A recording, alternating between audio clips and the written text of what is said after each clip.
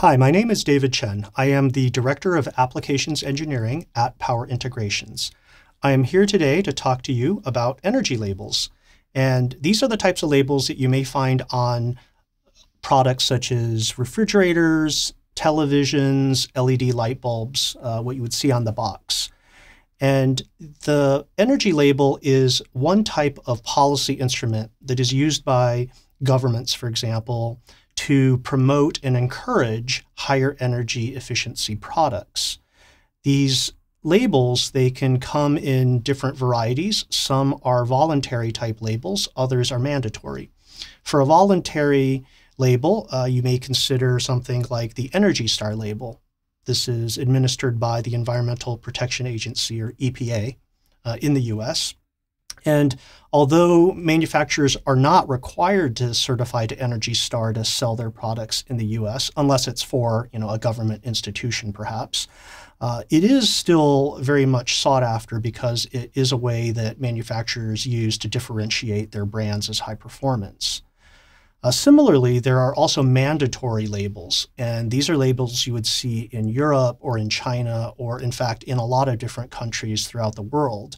These are required to be placed on products so that consumers know exactly what they're getting, and these are part of the local laws. Whether it is a voluntary or mandatory type label, one thing is for sure, they're all basically there to help inform consumers and encourage them in their decision-making, ideally toward more energy-efficient products. One framework that I wanted to talk about today is the way policy is implemented in Europe. You can see here on this graphic that energy efficiency is marked on the vertical axis with higher energy efficiency toward the top and lower energy efficiency toward the bottom. In a landscape of different products, you will have for example, some products with really high energy efficiency, maybe some down here that are not so great. And what I've noted here for an average product is this dashed line. Okay, so one policy instrument used by governments to improve and move up this average product efficiency is using regulations. In Europe, they have what is known as the Eco-Design Directive. And what that does is it sets the minimum efficiency requirement shown by this solid line right here at the bottom. What that means is that any product that doesn't meet at least the numbers that are required for efficiency as stated in the regulations will not be allowed to be sold in the marketplace, in this case in Europe. Right? So you can see that instantly there are products here that would no longer be part of the marketplace. And the idea here is once you've removed all of these poor performing products, you can essentially move up the average product from here, where it used to be, pushed up to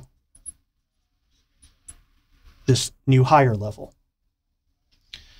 The next policy instrument beyond the Eco-Design Directive used in Europe is the energy label.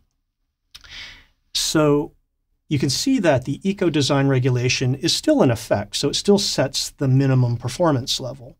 But on top of it, we now have a label, and consumers can see for any given product how well that product is performing. An A grade, of course, is the best, and who wouldn't want an A? Then, of course, you have B, C, and D in this case as well. For the respective levels of performance. The idea here is, in addition to pushing up on the bottom and taking out the worst performers in the marketplace, you can reset the new average to an even higher level, right, based on market motivators such as the desire to have the best grade products. So energy labeling is a very powerful way to encourage the adoption of more energy efficient products. In addition to the push that is created from the minimum efficiency requirement by the Eco-Design regulation, we also have the pull of labeling, which encourages consumers to buy the best products out there.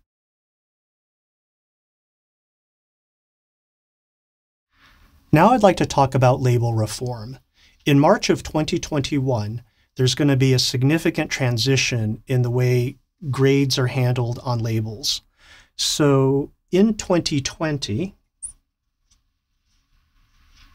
you can see that across a distribution of all the products, in this case, electronic displays, 94% of those products have an A grade or better, right? And the very top performing products, 4% have an A+++ rating, right? So A or better means A+, A++, or A+++.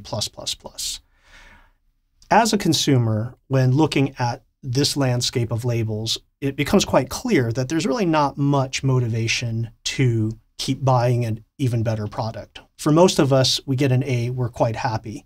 So the European Commission, recognizing that, is instituting some reform. So of the 15 product categories covered with the energy label in Europe, 5 of those categories will be undergoing reform. Those categories include refrigerators, washing machines, dishwashers, electronic displays, which include both televisions as well as monitors, and finally, lighting. So what should we be expecting? In 2021, in March, the labels will shift to an entirely different landscape. Most products, in fact, 98% of them, will have a D label or worse. Only 2%, the top 2%, will have a grade of C or better. So you can see this whole thing is almost as if it's flipped upside down, where what was previously a monitor with an A+++ grade will now be a C grade. And again, the idea here is to motivate consumers so that they feel that there is more improvement to be had, where the labels and grades themselves are more meaningful, and thereby achieve a path toward higher energy efficiency overall.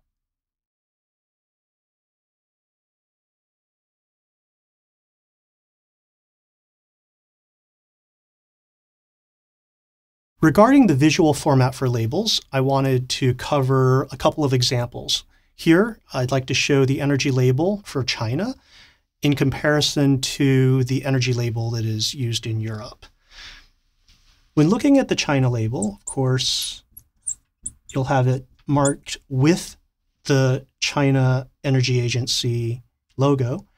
And on top of it, when you look at the various hierarchy of products, it will be denoted through a pyramid and labeled 1, 2, 3 respectively based on the level of performance.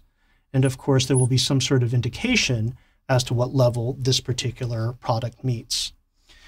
Very similarly, in Europe, where there is a flag for the European Union, there, instead of a pyramid, is a set of grades, right, that range from A, B, C, D, with A being the highest performing product. Okay. Beyond what is listed there, the European label also shows the usage in energy over, for example, a full cycle, if it's a dishwasher, right? Or it could also reflect the total energy usage in a year. So it could be per annum. And that's generally listed in the middle section of the label. Both labels have a QR code, and I'll just mark it this way, on the label as well. And the reason for having a QR code is that there needs to be some sort of database that keeps track of all the various products that have been registered to meet the labeling requirement.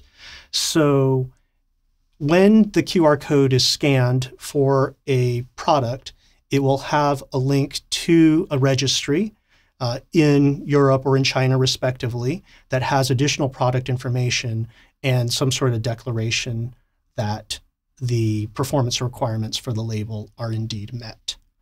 Finally, in terms of the European label, there is a bottom section which will have additional icons. So I've talked about energy efficiency as the predominant performance metric as far as the label goes. But in addition to energy efficiency, it's also very important to note that the European label also covers different aspects related to the ecosystem. For example, it can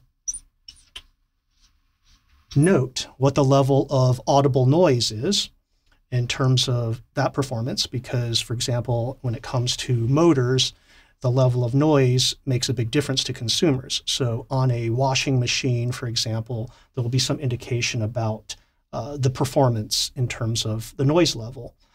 Furthermore, for things that use, or appliances that use water, you may have this little faucet symbol, and there'll be some indication of the number of liters of water usage in a particular cycle for that appliance, a washing machine, for example. So you can see that there are all sorts of beneficial indicators to consumers to help encourage them to purchase products that are not only energy efficient, but better for the environment in general. At Power Integrations, we care a lot about energy efficiency. For more information related to regulations, please visit power.com.